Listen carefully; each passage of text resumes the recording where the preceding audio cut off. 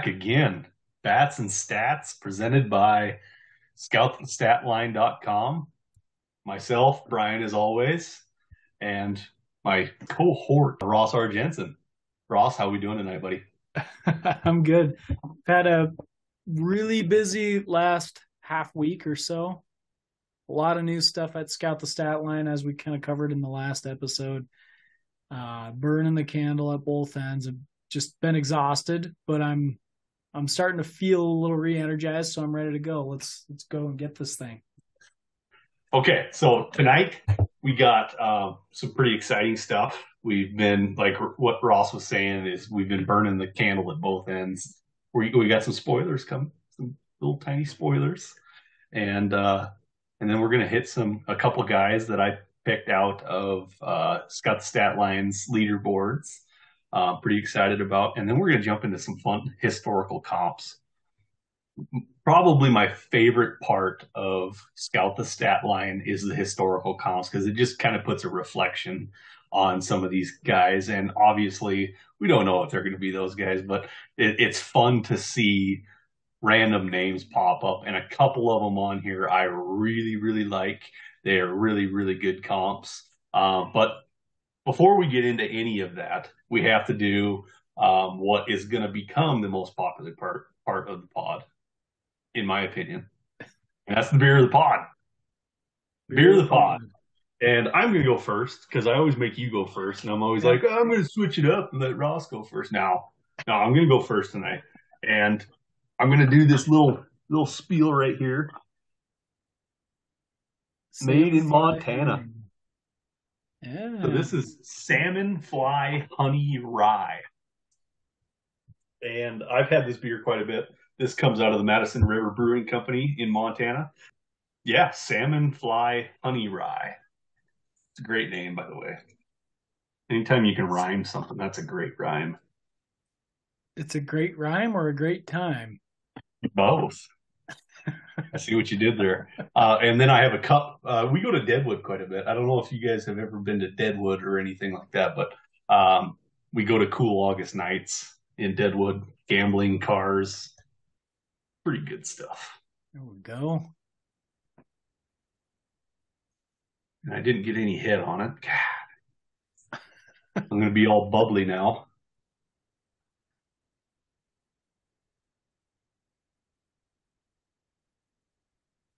Very powerful, very strong flavor. It does have a little writing on the back, and I'll say the annual salmon fly hatch occurs in early summer on the Madison River. In recognition, Madison River Brewing Company presents Salmon Fly Honey Rye, the malted barley used in this unique brew is complemented by the subtle spiciness of rye. Bittering and flavor hop additions balance the sweetness from the hint of pure Montana honey to complement a delightful drinking experience. It's really hard to read. It's it's in like cursive, but it's just really hard to read. And then with a rounded salmon fly, the one on today. It's good. It's a good beer. All right. I like it. I like it. Yeah. Local flavor. Okay. Yeah. Here's my beer. This one's called Minimalist. Let's see if I can get a good angle here. Minimalist Bane. That's a skeleton on there. Dancing around with a bottle that has 3 X's on it. It says down here, man can give up everything in life but this IPA. And fantasy baseball. And fantasy baseball, yeah. So this is, in fact, an IPA. It says this dry hopped English style IPA offers plenty of golding hops to convey a floral and delicate nose, while 2 row and crystal malts keep this traditional English style IPA well balanced. This one's coming out of McCall, Idaho. So I'm going pretty local as well. So I'm going to give her a pop and a pour. I'm a little bit curious about your Idaho beers. Are they all huge like this? No, I go to the co-op usually when I'm picking something out for this, and they just have a lot of these specialty beers, and I just go to a certain section that tends to be the big singles. Generally, they got all sorts of stuff. I could go with the smaller regular cans, but I'm just trying to check out something unique. Did I say who this was from? McCall Brewing Company. Yeah. Out of McCall. Yeah. All right, let's give it a try.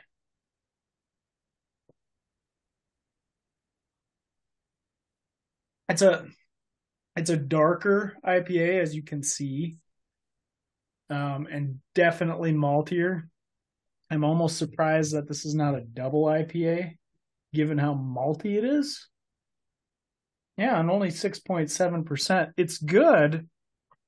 It is a little unique with that heavy malty flavor as opposed to a very hoppy, strong IPA that you typically get, especially in this area. So I enjoy it, and I would definitely recommend you check it out. Let's dive into it, man. Okay. So, spoiler alert. Spoiler alert. Scout Statline is going to have its first mid-season top 100 prospects. It's probably going to come out before this pod does. So, I know I'm saying spoiler alert, but if you're already in the Discord, you will see it there. In fact, I already teased my top 50. My top 100 is ready to go. I might make some refinements before the list goes out, which is Thursday, by the way. Thursday, the first STS consensus top 100 list is coming out. It's going to be big. And then also the Dynasty Guru is working on re-ranking of all their positional lists. Yep. I don't know about you, Brian, but I know my rankings are going to feed directly into that too. So it's like it's like killing two birds with one stone. We're doing a top 100 at a STS, and then Dynasty Guru is usually top by position. They're going to be doing all major league and minor league, so there's going to be some extra work to do, of course. But yeah, absolutely, yeah, and this is going to be the first annual for Dynasty Gurus doing a mid-season as well. Yeah, a lot of big stuff, and this stuff is all going to go out into that Discord too. So get on there. Even if you're going through Dynasty Guru instead of Scout the Statline, you're probably going to see all the Scout the Statline rankings too. So just an added extra little benefit there. Is there anything you'd like to throw a spoiler out there on your top 100? I know I have a couple that I'm a little bit. I even had a tough time. I had a massively tough time doing my ranking because I have my personal beliefs. And then I kind of want to follow the industry a little bit, and I did. But there was a lot in there that I was switching and going like, I really like this guy. I'd like to move this guy up higher. I did a lot of jumbling, a lot of mixing and matching. So it looks good. I'm pretty satisfied with it. The top 50 were a heck of a lot easier than the bottom 50. Yeah, I enjoyed it. I thought it was fun. It's interesting when you're doing rankings because I ended up doing some things that I didn't think prior to going into it that I would have done. And that's mostly just because you do a lot of internal debate, right? And there are some guys that, over the years, maybe I built, or over the last year or 2 years, hasn't been forever, obviously. These guys haven't been around for that long. But you kind of build up these biases, as you were saying, like certain things, like certain players. And so I try to omit that as much as I can. Yeah. And stick to the rationality and the logic. Like, what reason would I have for putting this guy above this guy? If there is no reason, then I'm not going to do it. I'm going to take the logical position and go with that. I'm pretty happy with the top end of my rankings. I think you get into the lower end, and that's where it gets a lot trickier. Because there's a lot of guys that I wanted to make my top 100 that I just couldn't quite rationalize getting them in a position up there. and I probably ranked about 140 some guys all told, but I only really fine-tuned the top 100 because that's what our goal was, is to have 100. So those other 40 guys that I wanted, they just didn't quite find a spot. Some things that I would like to highlight from it. One of the guys that I really like, and I tweeted about him earlier in this year. I own him where I can. And in our home league that we play together, I own him. Edouard Julien didn't come in as high as I thought he would after I did all my rankings. He's still number 26, so he's not low by any means, but I thought I would have him a little bit higher when it came down to it. Who else do I want to highlight? Everybody knows that I love Adale Amador. I have him way higher than STS. It's Ross versus the Machine on that one. I've got him at number 14 on my list. I just am going to continue having him climb until he's number 1. It's going to happen. Jackson Chorio fell a little bit for me. Junior Caminero made a very large leap, and he was already pretty highly ranked by me coming into the season. I think I had him in the 30s. So if I'm saying he made a large leap, he's pretty high up there. And then everybody knows who my personal number 1 is, so I don't need to beat that one. Oh, a guy I want to talk about today. If we get a chance, I want to insert him into our lineup here. Luis Matos. I have him at number 18 overall. Big news tonight. Big news tonight. And he got the call tonight. And interestingly enough, I was just on Twitter just before we did this, and Prospect Tilt had said he's a top 10 prospect. And I was like, whoa, that's bold, man. That's bold. I had him at 18. So I as far as I knew, that was the most aggressive ranking of Luis Matos that existed up until I heard he was top 10 from Prospect Tilt. So, maybe I have to move him up before Thursday. I don't know. Yeah. But I've tried to go get him. Yeah. I also had Amador, but he came in at number 20 for me. But he did make my top 20. I'm an Amador fan.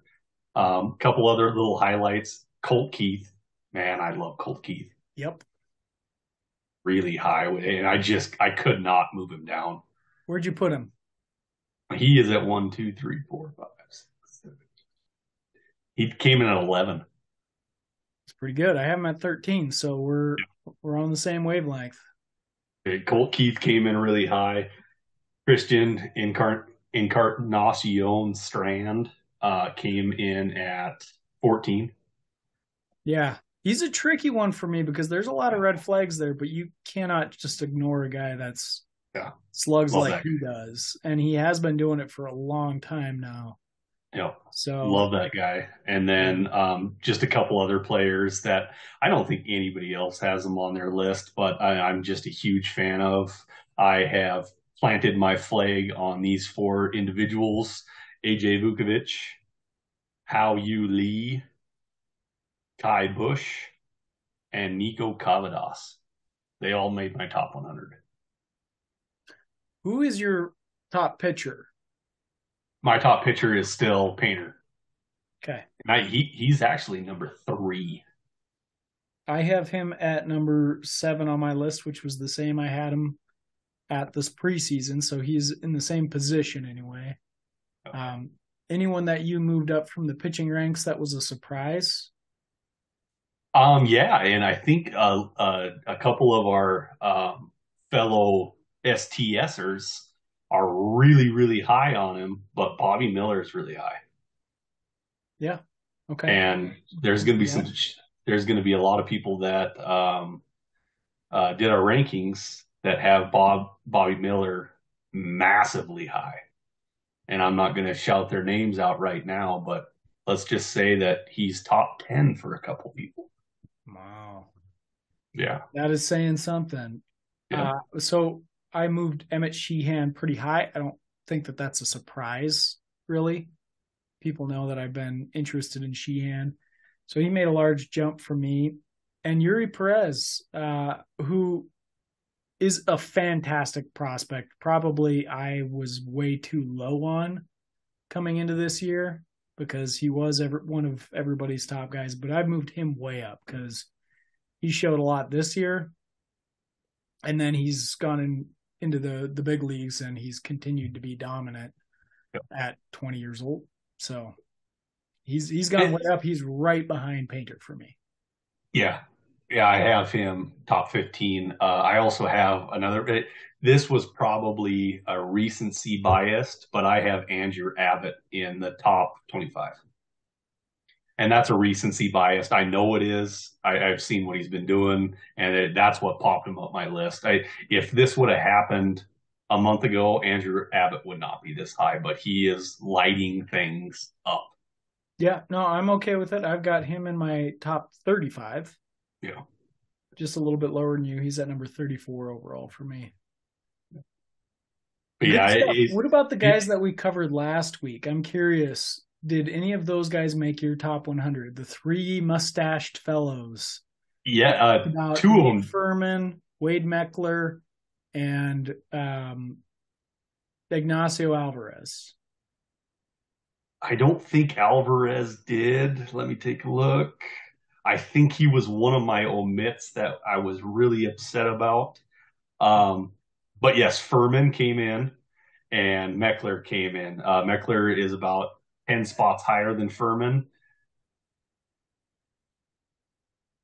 It's interesting because when I was first, and same for me, Alvarez did not make my top 100. When I was first looking at those three gentlemen and wanting to talk about them, I had this ordering probably the opposite. Well, not quite. I had Alvarez as my top of those three, and now he didn't quite make my top 100. And Meckler, I had the lowest because I was just a little skeptical of some of those performance numbers. I have him at number 87. You know what? I like those guys. I like contact first players, and I think they just get overlooked. And the reason that he's in my top 100, he might not be as flashy as some of the guys that most people are going to have in their top 100s over him, but I think he's got as much, if not more, of a chance of being a successful pro. And then Nate Furman I've got at number 69. And then one guy that I think you want to hit on just a little bit. I've seen you post about him here and there, and you mentioned something in our Slack conversation is Sung Chi Chang. Oh, yeah. Yeah. Yeah, he's just so underrated. Yeah. And still flying even under my radar as I was like going through this, looking at rankings. I think I have him too low. I might have to move him up by Thursday because I think I got him too low. Right now he's at number 74. Too low. He's too low, Brian. I got to move him up. He's going to go up. He's moving up. That's funny. I have him at 74 too. Yeah. Well, things change, you know. I did this about a week ago and it's already different. That's the power of STS, right? Yeah. You don't have to wait for our rankings releases. Love it.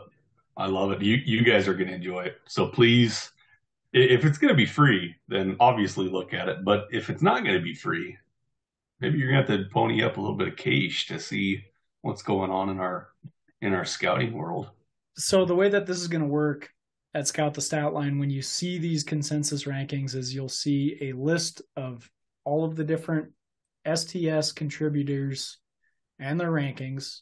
And then the front column of that list will be the overall average ranking of those players. So it's going to be really helpful.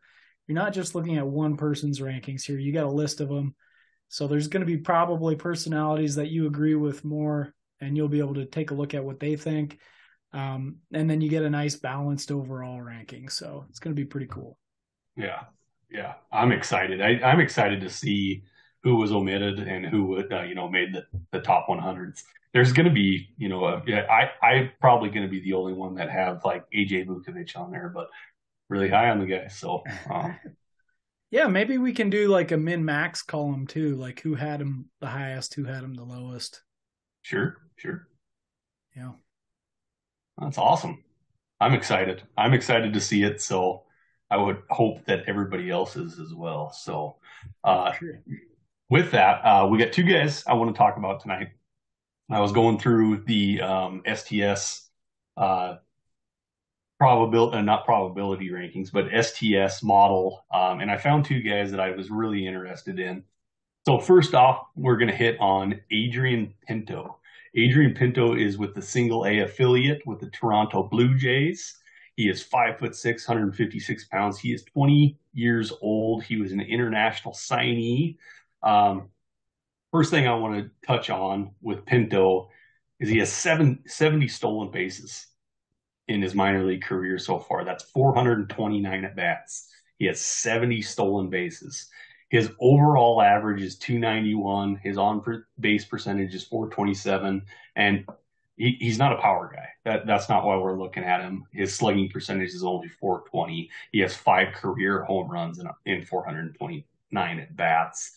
24 doubles and 8 triples. Those can turn into home runs, but that's not what we're expecting from him. This is a straight up speed guy, and this is a straight up on base machine. He has 84 walks in his career and only 75 strikeouts. Mm-hmm. Do you have anything on Pinto? Is he a guy that you're targeting that you're really watching? So when Pinto came up, he actually was signed by the Rockies and traded to the Blue Jays. But he that first year in the DSL, he put up lights out numbers. Yep. And he was one of those guys that was a little troubling for our single season data systems because he was just filling up the he was just filling up the leaderboard. He was filling up the box scores, and he was a troubling guy. According to the statistics, there it was like a speed machine. 41 stolen bases in not even half a season of plate appearances. 224 plate appearances. You extrapolate that. He's like 100 stolen base guy. He was hitting for decent power there. He was 18 years old at the time. Great plate discipline.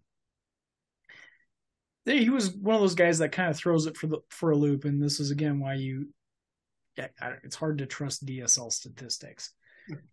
He was placed in single A last year. Numbers came down predictably, but I was watching him really closely because of that DSL performance.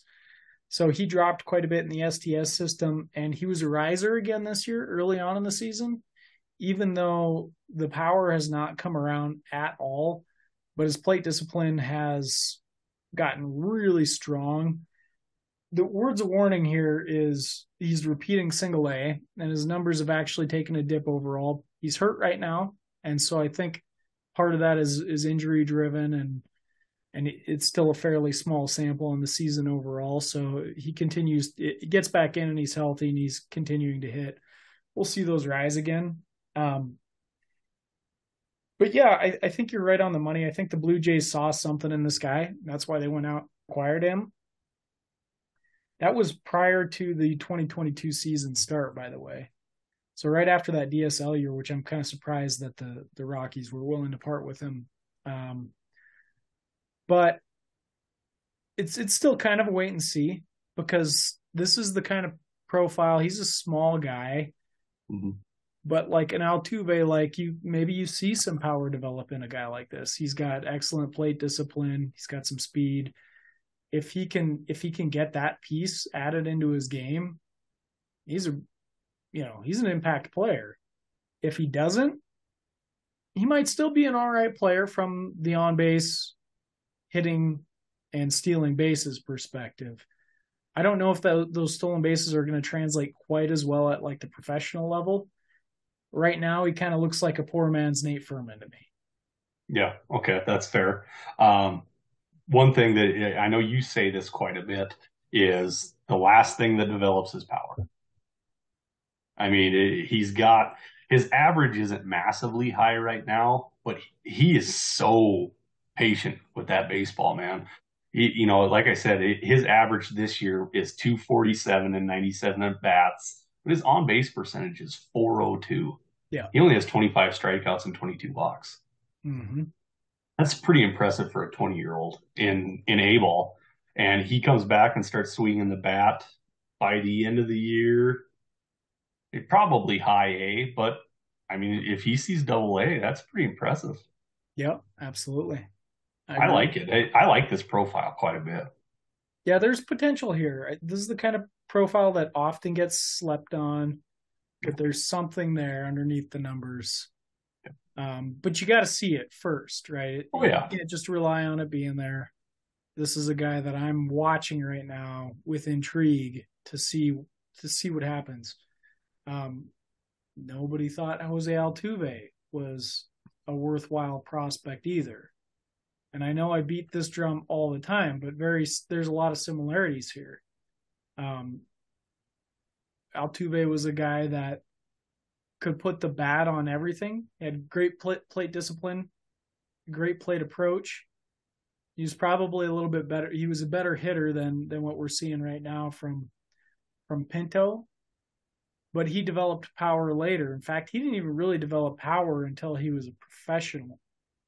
So, but by the time he was graduating from the minor leagues, all of a sudden he was hitting 400 in minor league ball, and everybody was still kind of like, "Yeah, it's not gonna play in the major leagues." Sure enough, it did, and now he's like a 30 home run guy too. So, yeah. So yeah, everybody keep that on your minds. Adrian Pinto with the Blue Jays. Next guy, once again, I think there was kind of a theme tonight that I was looking for. And these are more or less Ross's kind of guys. And these are guys that can control the strike zone. They know when to swing the bat and they know when not to. The next one is Terrell Tatum. And Terrell Tatum is with the high A affiliate with the Chicago White Sox. He is 5'9", 167 pounds. He's 23 years old, a little bit older than what we're looking for in high A, but that's okay because this profile is going to play. He has overall in his career 387 at bats. He has batted 258. His on base percentage is 425. That is 109 strikeouts, or I'm sorry, 144 strikeouts to 109 walks. He has seven home runs overall, three triples, 29 um, doubles, and his slugging percentage is 403. So once again, the power numbers aren't with these two fellas. We're looking at straight on base percentages and stolen bases. He has 51 stolen bases in 387 at bats. What do we got on Terrell Tatum, Ross? oh, you're right. I mean, I think you kind of nailed it with him.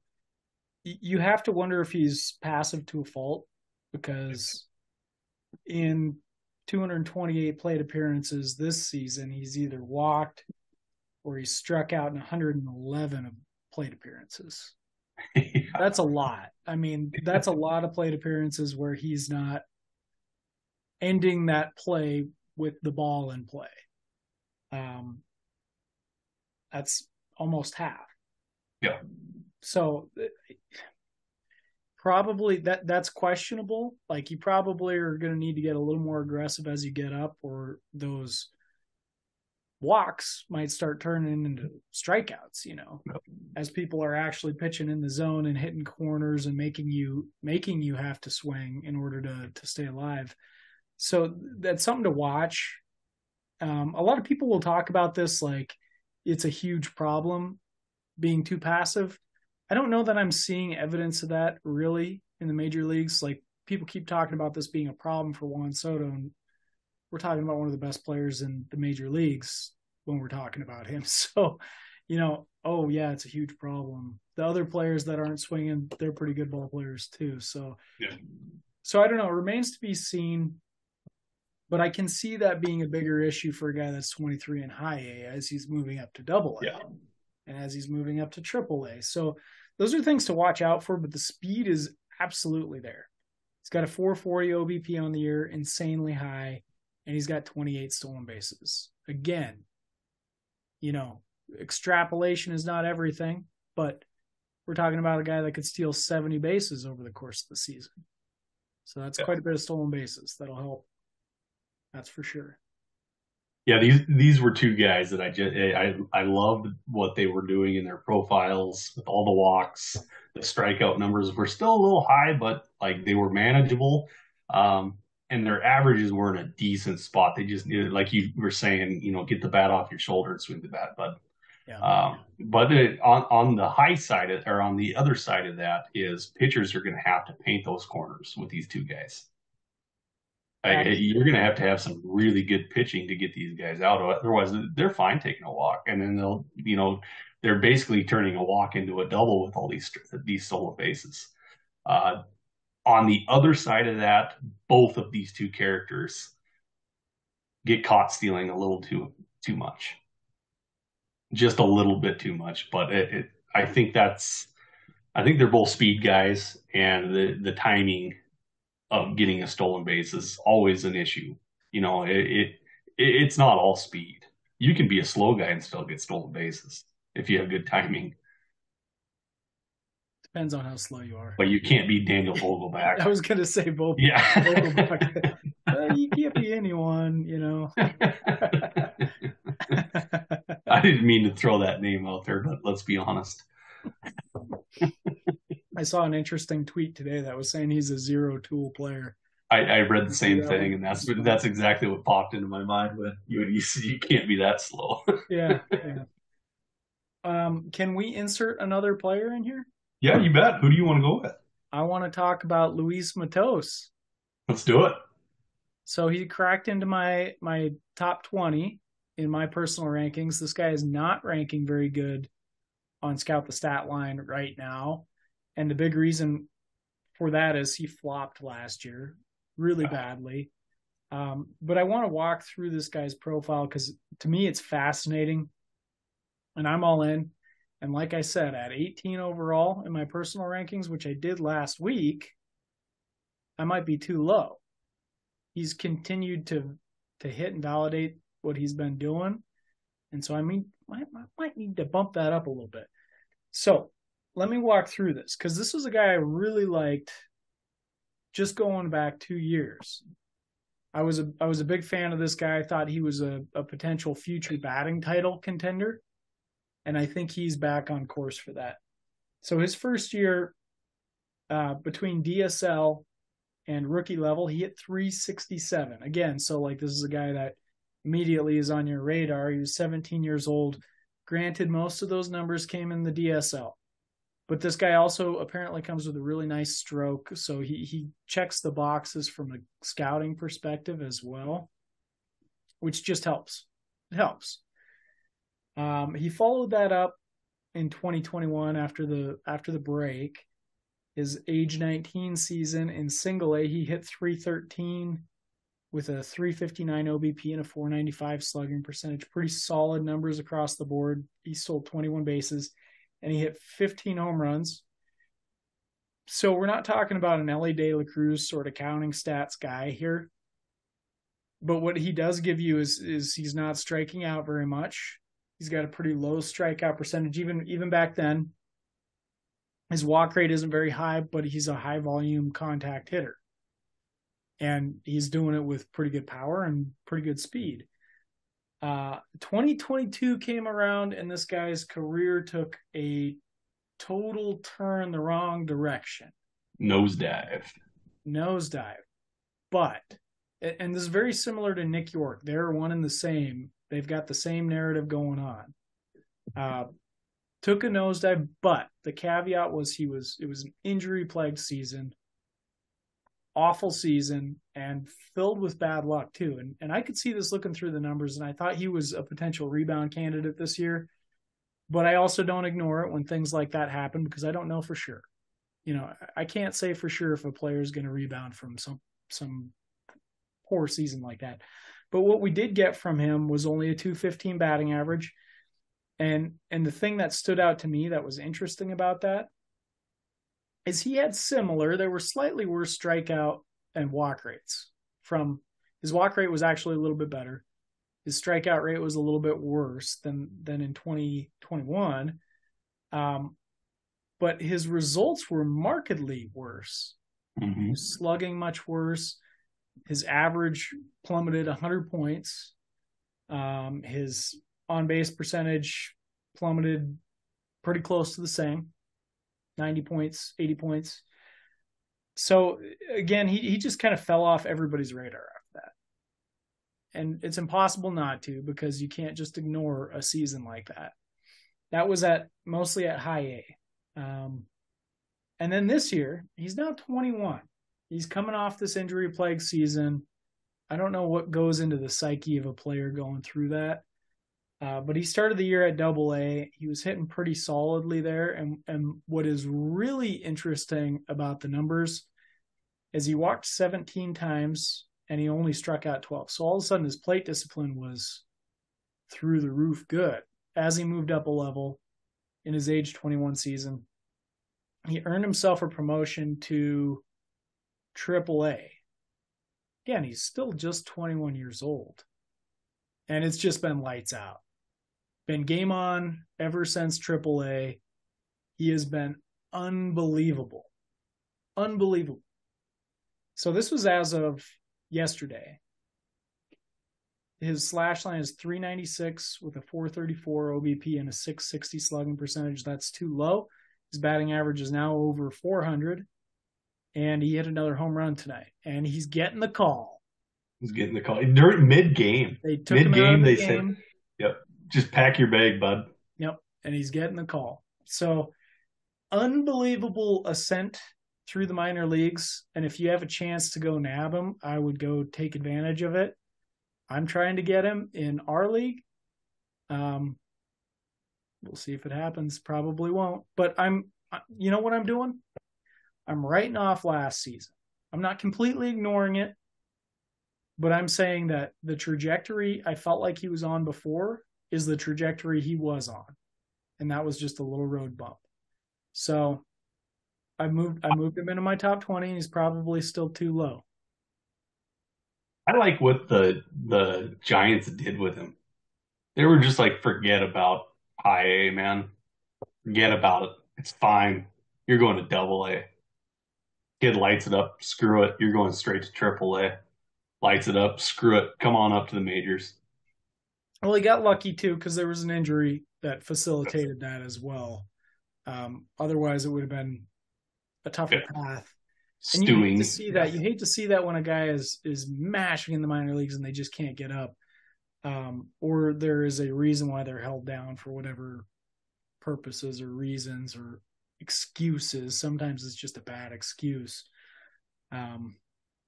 So I love it. I have a Hawkeye on Matos right now. And the reason I have a Hawkeye on him is the Giants do more with nothing than any other team in the league. They turn absolutely nothing into like an all-star. So what are they going to do with the real talent now? Yeah, what are they going to do with the real talent? I'm excited. And I'm just going to sit here and watch, because I'm not going to be able to go get him. I'm glad you added him, because I'm glad we talked about that. That was a fun one. The next little segment that I want to do in our podcast tonight is going to be just a fun thing that I like to do on STS, and that's the historical comps. If you guys haven't jumped onto the website and looked through the player rankings, they'll have a historical comp next to them. And it really is one of the funnest things for me to do, because it brings up old names, and guys that can really link a player. And a few of these ones on there tonight really link a player for me. I'll just start right into it. And we're going to do Dalton rushing equals Willie Stargell. Do you believe it? Comp. Believe it? I don't think we're looking at Willie Stargell, but you never know with these guys. And he is mashing in the minor leagues. The thing with the comps, the historical comps, is it's intended to be fun and interesting. And for me, I'm always looking for comps. That's why I built it. Is I wanted something that was going to link it up for me.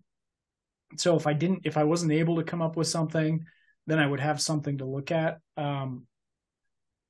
Is Dalton Rushing going to be Willie Stargell? I don't think so. But again, Let's hope. You never know. STS No, sometimes sees things that I don't. So yeah, and that's why I brought this list into equation tonight. It's just really fun. I love when you're getting the Hall of Fame comps though, because those are my favorite, and you don't get them very often. Like, no. It's interesting. We had the podcast with Ryan, and he was kind of like, some of these comps I just don't like. I don't get it. Like, that guy's not going to be as good as so and so, and it's like, well, I mean, there's thousands of prospects, and they're not getting Hall of Fame comps. It's very rare that you get that. Nope. You get maybe one or two, and you're going to have some of these guys turn into Hall of Famers. Probably a handful every year are going to become Hall of Famers, because that's the number of Hall of Famers that we have go into the Hall every year. Yeah. So you never know. We got one of the best comps I've ever seen for Jackson Holiday earlier in the year with Rogers Hornsby. Oh. And now he just doesn't match up with anyone anymore. But he had Rogers Hornsby for a little bit, and I was like, whoa, that's a comp. That's a comp you want. That's great. It's terrific. And once again, we're not saying that these guys are going to turn into them. They just have something in their profile that is linking them to a random player in the universe. And if you go through all of these guys, you're going to see Anthony Goose. You're going to see Denard Span. You're going to see Desmond Jennings. The correlation engine loves certain players, it seems like. Christian Yelich, he is always on there all the time. Yeah. I just don't know why and what rhyme or reason there is for it pulling in these certain guys that are there all the time.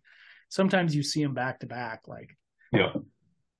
It's just really fun, and I hope everybody jumps in there and just kind of looks at it and gets a good laugh out of it, because some of them are really funny, and just because there's no chance, and then other ones it's like, man, I can really see that. And we're going to get to a couple of them here. One that we're going to dive into next right now, unless you want to say anything else about Dalton Rushing. I mean, I don't think it's going to happen, but I'd love for it to. I'd love for it to. Yeah.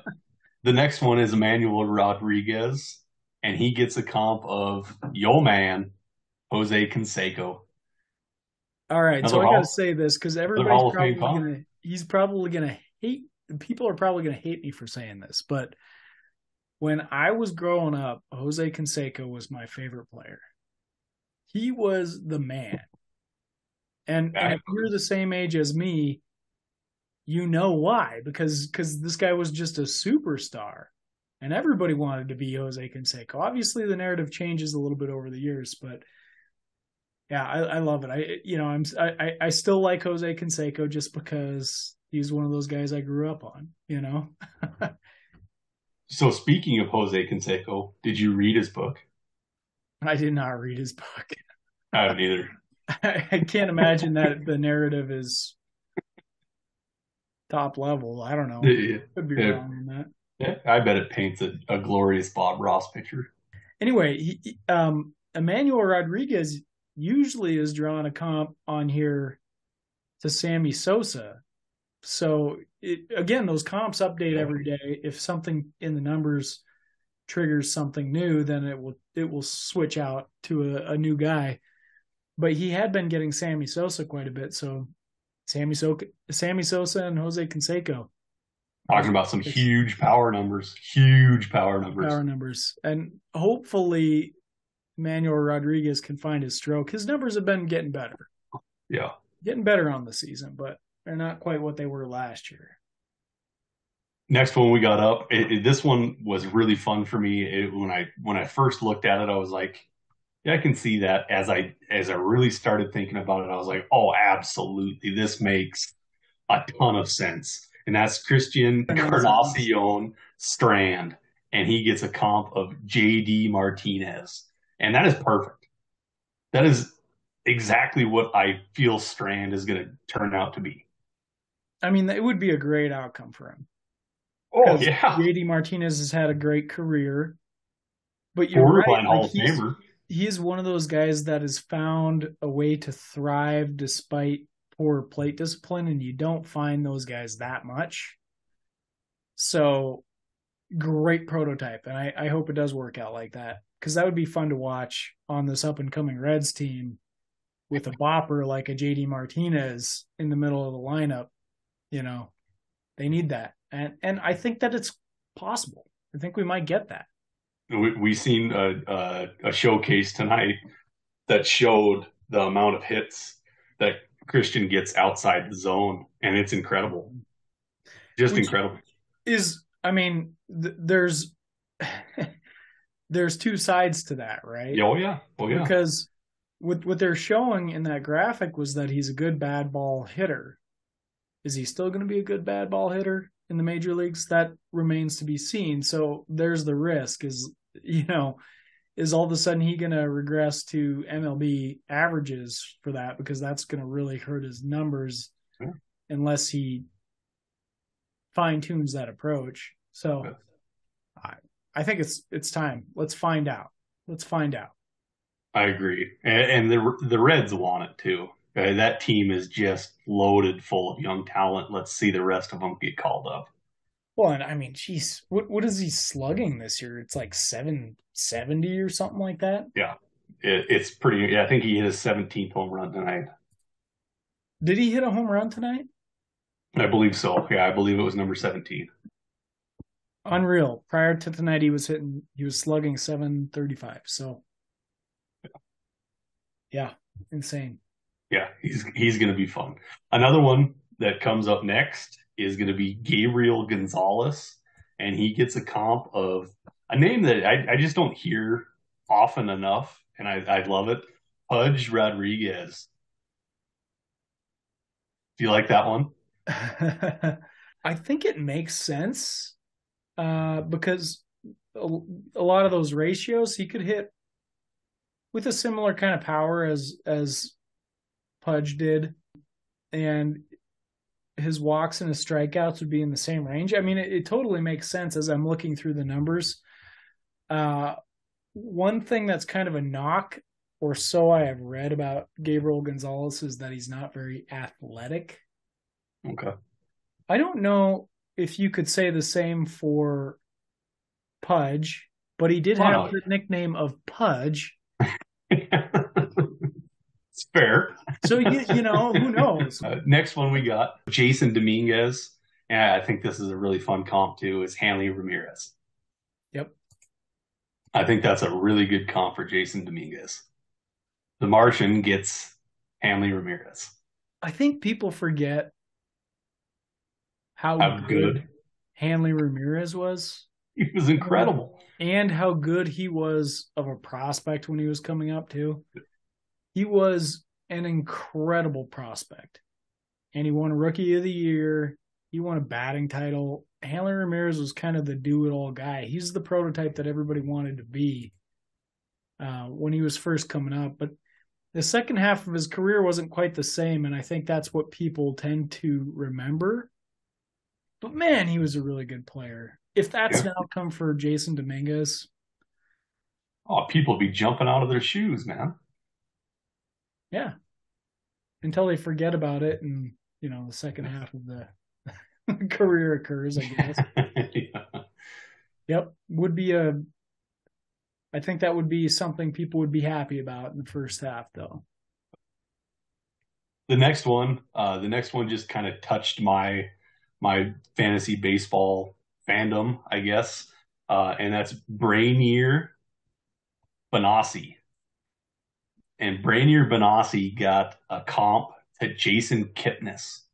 And as soon as I seen Jason Kipnis's name, I just got smiles on my face.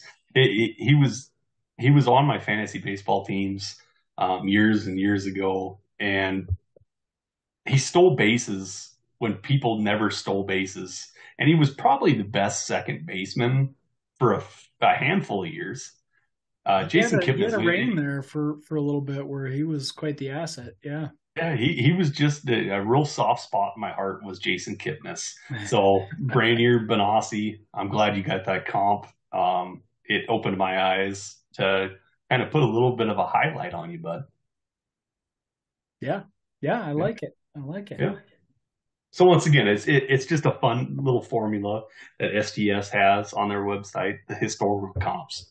You can smile at them, you can scoff at them, you can do whatever you want with them, but I think they're fun. Yep. I'm with you.